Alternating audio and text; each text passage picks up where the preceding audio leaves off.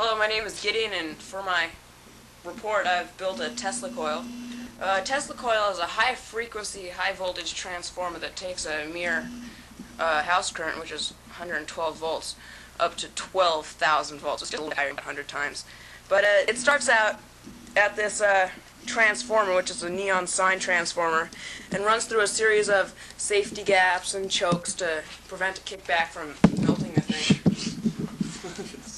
There's my capacitor that I've made out of 12 Lowenbrau bottles in a tinfoiled Rubbermaid dishpan.